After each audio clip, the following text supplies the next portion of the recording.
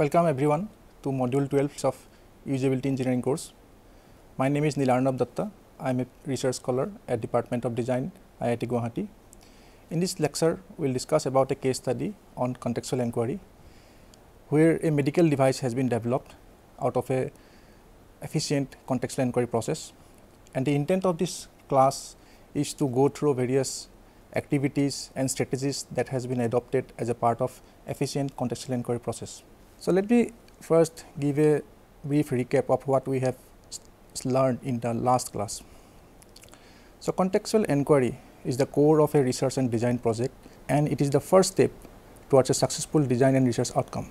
So it is very much necessary that we do efficient contextual enquiry to get a good product outcome.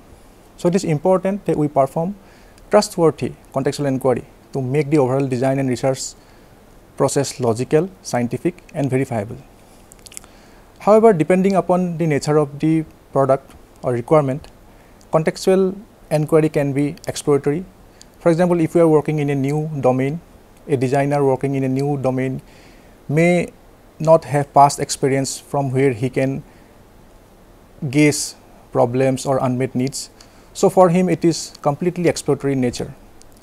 Similarly, there can be contextual enquiry where the problem is known, but there has to be an enquiry why it occurs, what are the cause and effect of this particular incident. So that fall under enquiry category. And the third category can be theoretical validation or concept validation, when a designer or researcher have to validate something. However, the ultimate goal of a contextual enquiry process is to earn knowledge, collect data about specific context, user, know who are the users, stakeholders and what phenomena are involved. Contextual enquiry process also lead to realization of requirements, problems, user aspirations, goals and research gap. And also it can be used to validate hypothesis, outcome and theory that has been generated by designer or researcher. So this is the case study I was talking about, which is design of a wound healing technology. It was part of a biodesign I-fellowship program at AIIMS, New Delhi. So this was a flagship program, initially started as Stanford Biodesign program. And since it was an international program, multidisciplinary team was formed and people from various countries and disciplines joined together. In the batch of 2016, 4 Indian fellows and 4 international fellows were joined together to collaborate as a team in this particular project. So this case study is about the journey experienced, activities performed as a part of contextual enquiry process in identifying unmet clinical need from Indian setting. So here is a disclaimer I want to mention. That this lecture is free from any intellectual property contents generated out of the biodesign fellowship program. It only showcases generic contents for educational purpose only. The process which I was referring to start with a peer-to-peer learning in 2016. Since all of us from various background, so it is important that we learn each other's expertise. We know the domains, little bit of domain knowledge needs to be there among us, so that later we can work together as a team. Initially, classes were scheduled where each team member has to teach the others about their expertise, their knowledge about their field, their work pipeline, etc. However, for all of them, the context was new because it was a clinical context, and the clinicians that are part of this fellowship are either Japanese, there was a Japanese doctor involved, and there is a nurse from Australia, and they do not have any idea about Indian healthcare system and the context. And the rest of the team members were like designers, researchers, engineers. They never have any exposure in a clinical setting. So it was new for everyone. At the very initial phase, there was a planning for clinical immersion. So the clinical immersion was the first phase of contextual enquiry, and it was planned to do field study at various tiers of Indian healthcare system. If we look into Indian healthcare system, it is hierarchical in nature and also very diverse. We have state-of-the-art healthcare facilities at tertiary care hospitals like AIIMS, and at very resource and constrained settings we have primary health centers, sub-centers like that. But the entire system is hierarchical in nature. So at the very bottom we have sub-centers, and there are multiple sub-centers under a primary health center. Similarly, there are multiple primary health center under a community health center, and there are above community health center there are district hospitals, then there are state medical colleges and hospitals, and at very top we have the super specialty tertiary care hospitals like AIIMS, Apollo, etc. The contextual enquiry process was done in phases, and the initial phase was very exploratory for all of us and was planned for health settings where patient flow was more. We started at community health center, Vallabhgarh, and then we decided to move below, go below at PHCs and sub-centers, and later we thought of coming back to district hospitals. This is how it started, the clinical immersion phase. The first clinical immersion phase was planned for 3 months, and we are located almost 35 kilometers away from the location where the community health center and PHCs and sub-centers were located. And for us, every day it was almost 2-3 hour journey, and we need to move around to 75 kilometers every day. And all the 8 members team were divided into 4 groups of 2 members, and the team members were shuffled every week within the team. However, all the field studies, observation, enquiries need to be conducted at individual level. So we used to take our own notebooks, cameras where we can take picture if it is possible. So we used to conduct our own enquiries in the healthcare settings. What we tried to capture was patient pain points, healthcare delivery gaps, etc. However, at the very beginning we were not aware of Indian healthcare system, and whatever data we have collected are not very much appropriate in all way. What we did was everyday observations we recorded in Excel sheet after coming back from our clinical immersion. Different contextual enquiry techniques have been used.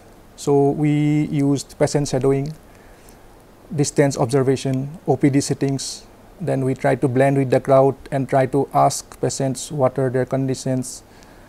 Then we also try to interact with clinician and patients to know about their pain points, why they are there, and we try to extract useful informations.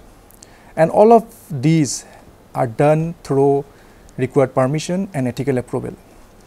And here I want to mention one thing, that we are not allowed to take videography or photography in those clinical settings because it was considered ethically not correct.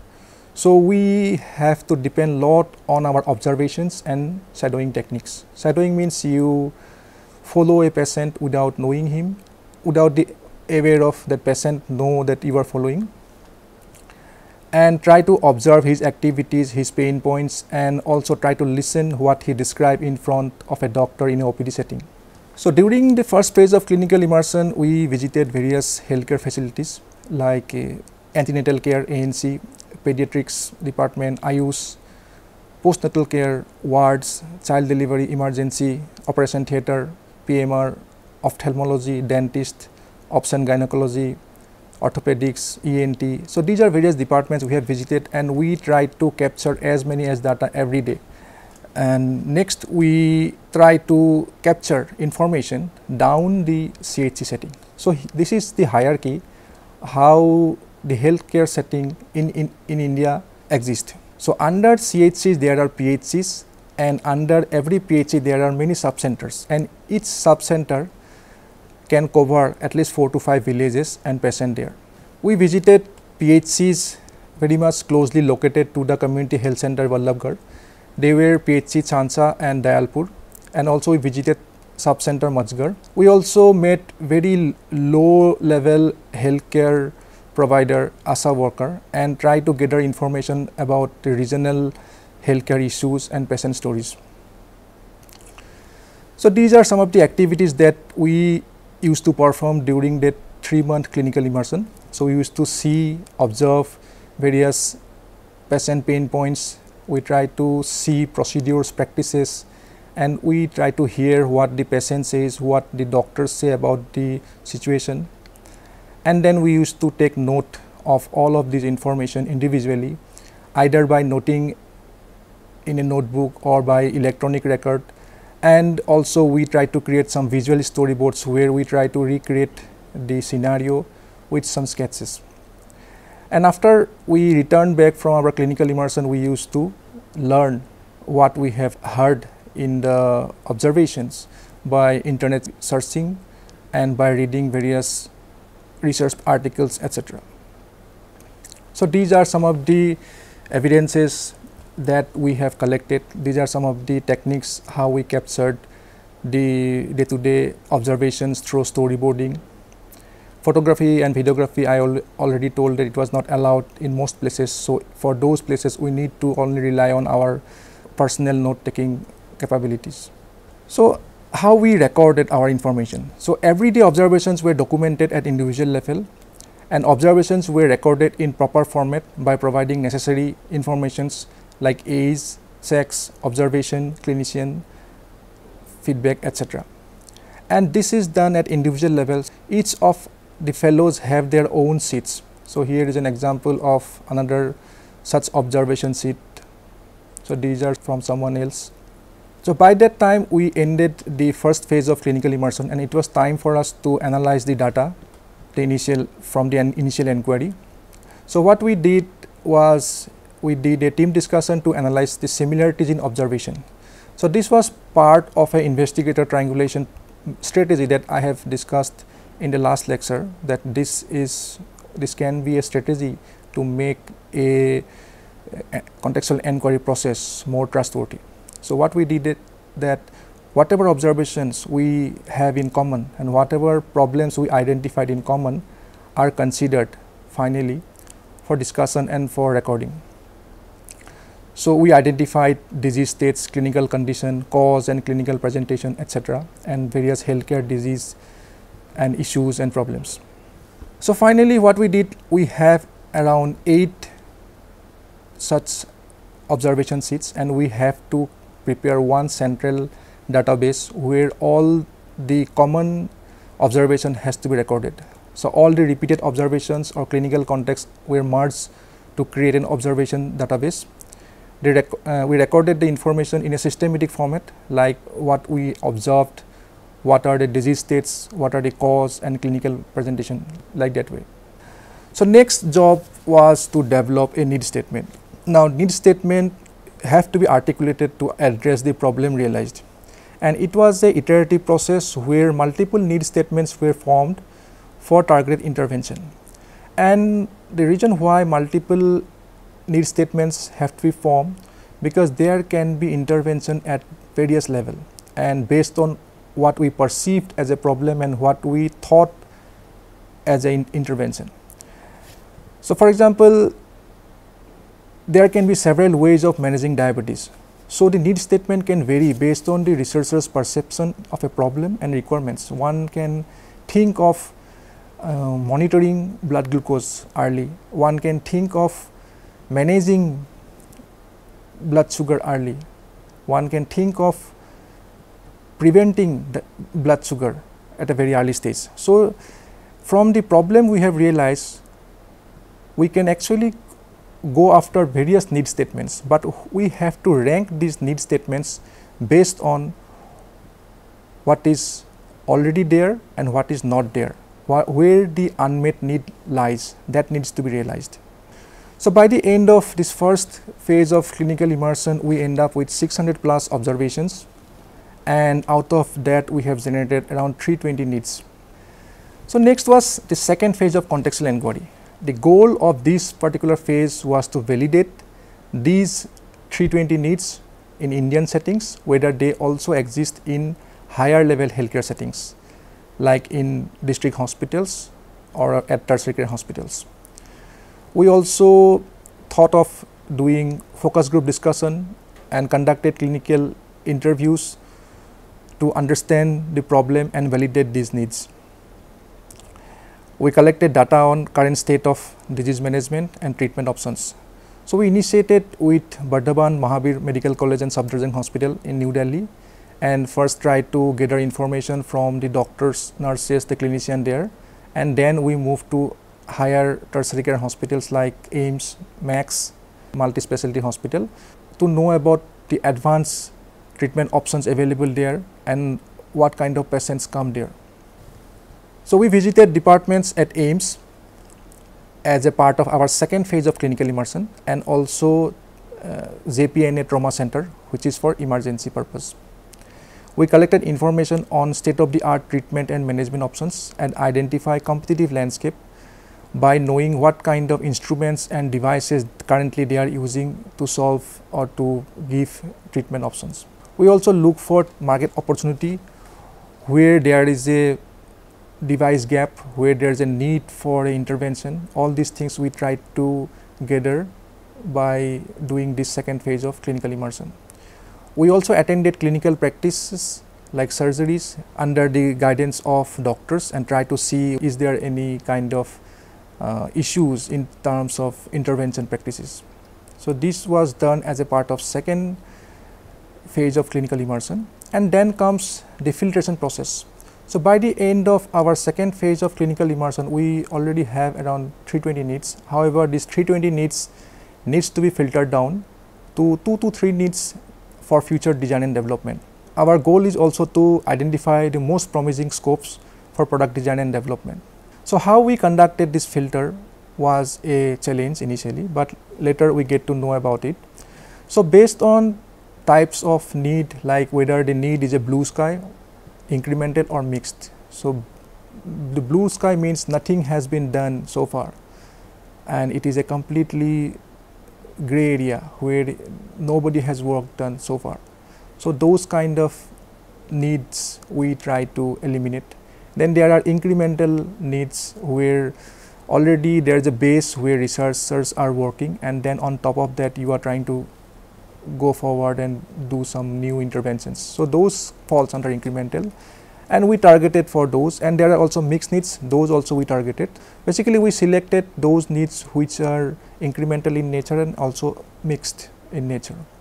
Then also there is a filter for team interest. The team has to have the interest to proceed with the process of developing certain product. Other filters we have implemented were patient impact, by knowing what are the incidence and prevalence of a particular disease states, how a intervention can impact the society, all those things we have considered.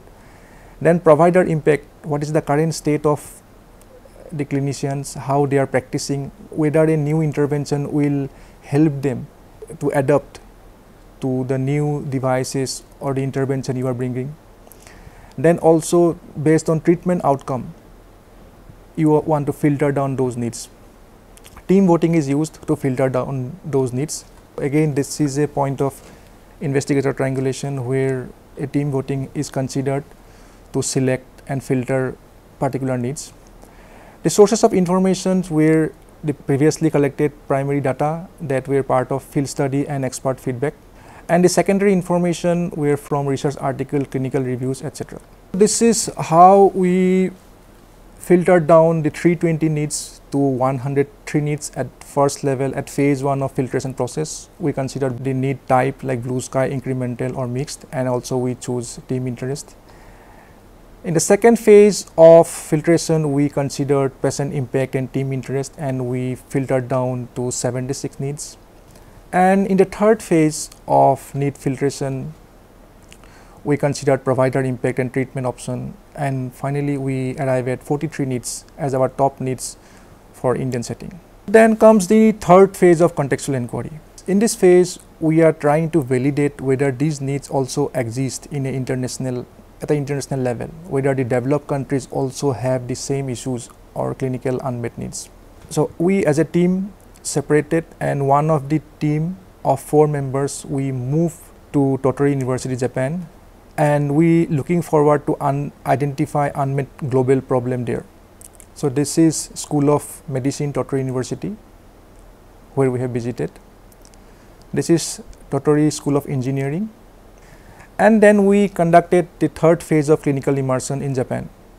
So we visited Tottori University and School of Medicine and interact with experts from various departments there to discuss our top 43 needs. We also experienced the state-of-art technologies and treatment options in Japan, from robotic surgery to autonomous diagnostics facilities, etc. And we try to compare how these are different from Indian setting. The top 37 needs that we brought from India mainly fall under 4 categories in Japan. In Japanese healthcare setting, those were emergency, ENT, orthopedics and internal medicine. And we took expert opinion to discuss about these issues and try to compare the healthcare setting differences between India and Japan. After this study and know-how about the state of these needs in a developed country, we returned back with 43 needs, and it was required for us to further filtering these 43 needs to something workable. So next thing we did after coming back from Japan was patient flow mapping. So patient flow mapping is a process where you try to map the patient journey. You try to create a persona that represents a population for various disease states. You try to understand the issues in Indian healthcare system in comparison to developed economy and try to see what are patient pain points and gaps in healthcare facility and infrastructure. So here is an example of patient flow map for throat cancer, which is one of our need. So it demonstrates patient flow across various healthcare settings from CHCs, PHCs to district hospitals to AIIMS, and it demonstrates what kind of pain points patient encounter in the process of getting good treatment and what are treatment options available. Are there any gaps in terms of availability or accessibility of healthcare intervention in particular setting? So this was very helpful for us, and then with this kind of study we then proceed further for our phase 2 of filtration process. The objective was to filter down the top 43 needs to something like 2 and 3 needs for future design and development. We also try to identify some needs, those are very promising for future product design and development. So this time the filtration process that we choose was based on filters like pathological understanding, that is understanding the disordered physiological process associated with certain disease or injury. So for that we need to refer various clinical articles, reviews and expert feedback. The other filters were degree to which the need is met, availability and accessibility of current solution and provider impact. Filters like time to market, competitive landscape and team feasibility was also considered. We also considered healthcare impact, gap realized by patient mapping, business potential and funding opportunity, because the ultimate goal of this particular fellowship was an entrepreneurial journey. So we need to consider those needs which have a bigger scope for commercialization. In the phase 4 of filtration process, we filter down 43 needs based on pathophysiological understanding, degree to which needs were met, existing solution availability, provider impact and accessibility, and we arrive at 22 needs. Similarly, in phase 5, we consider time to market, competitive landscape, team feasibility again to arrive at 11 needs.